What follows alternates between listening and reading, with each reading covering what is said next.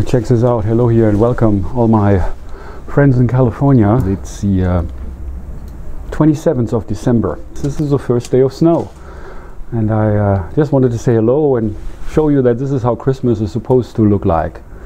This is the first snow that I've been experiencing since I came back to Germany in 2013, almost 2 years ago.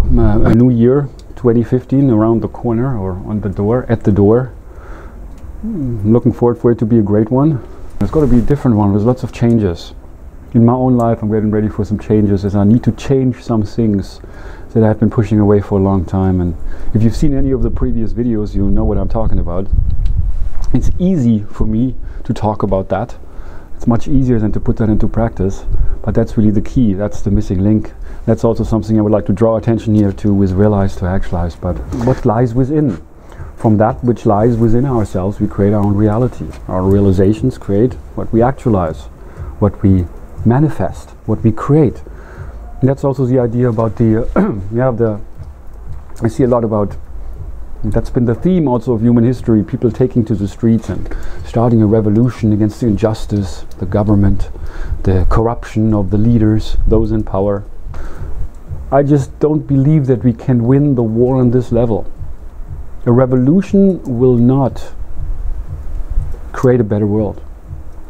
I don't think that even if millions of people take to the street, that corrupt leaders will take heart and consider and think about their actions and learn to be more humane.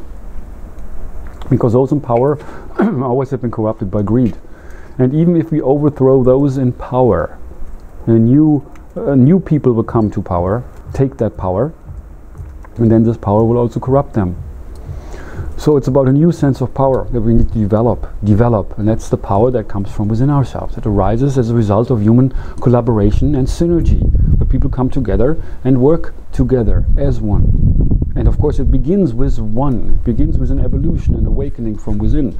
That is, at least I believe that, that's where the new revolution of this world begins, with an evolution from within. Here I go again, starting to teach. What can I say? It's a persona I've developed.